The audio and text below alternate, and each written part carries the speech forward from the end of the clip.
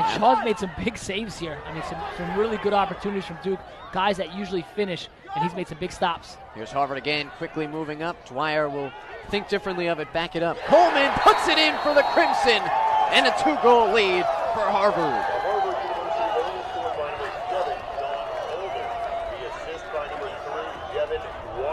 And Harvard has a slow break or some late numbers, whatever you want to call it. It turns into a 6-on-5 here. And Coleman just stays with the play. Instead of subbing off, stays with the play and is able to finish off hip